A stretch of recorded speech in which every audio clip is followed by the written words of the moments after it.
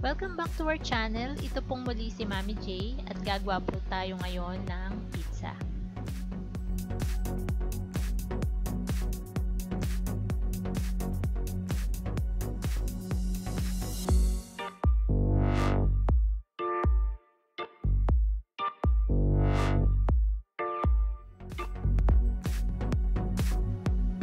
Para sa sangkap ng pizza crust, kailangan natin ng 3 cups of all-purpose flour, 1 1/4 cups of water, 1 tablespoon of yeast, 1 teaspoon of salt, 1/4 cup of olive oil or kahit anong oil, at 1 tablespoon of sugar.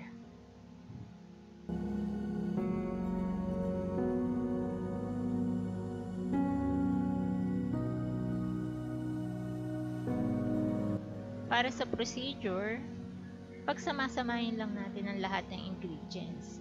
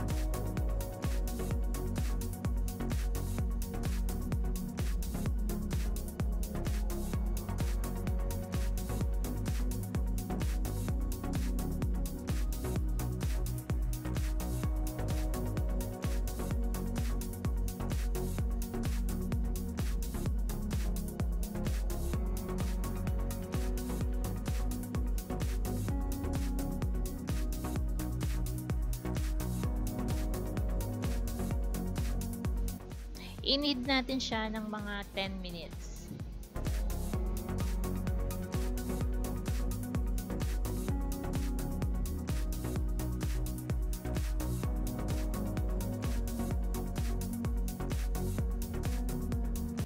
Kapag medyo malagkit ang dough, maaari tayong maglagay ng kaunting harina.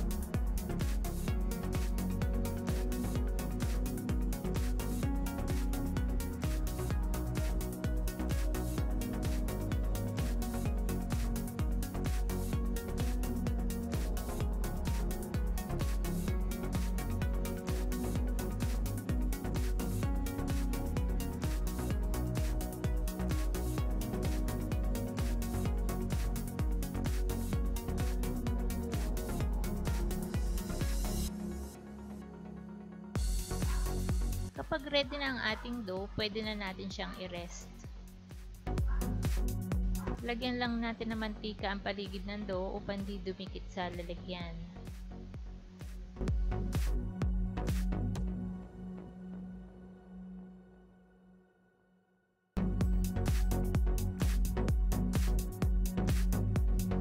Takpan lang natin siya ng cling wrap or basang towel at i-rest natin siya for 45 minutes.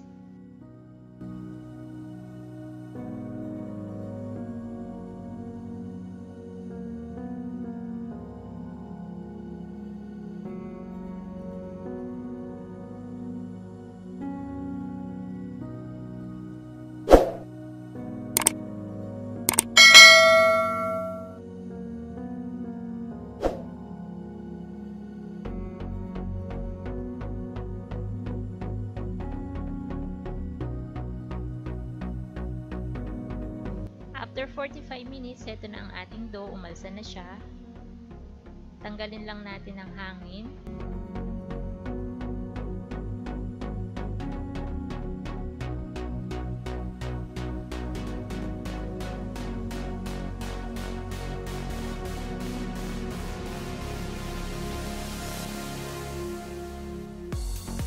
Ilipat na natin siya sa ating pan. Gumamit ako ng 12-inch pan. Kaya makapal at malambot ang ating magiging pizza. Kung gusto niyo naman ng manipis na pizza, i-divide lang natin siya sa dalawa.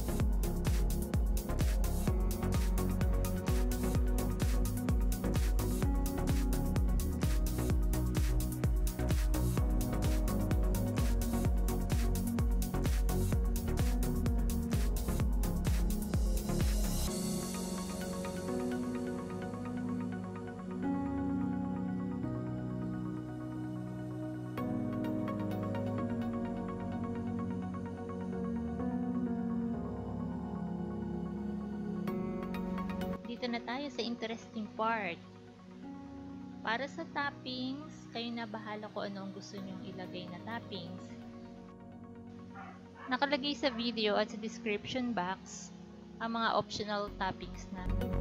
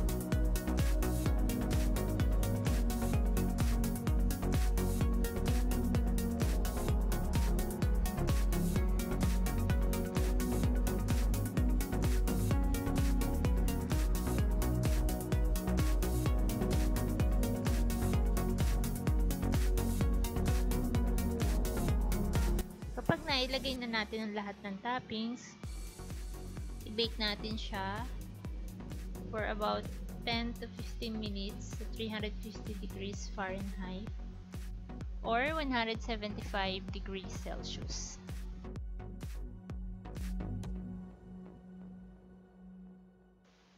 So, heto na ang ating masarap at napakadaling gawin na homemade pizza pie. Again, thank you for watching and don't forget to subscribe. See you on my next video. Bye!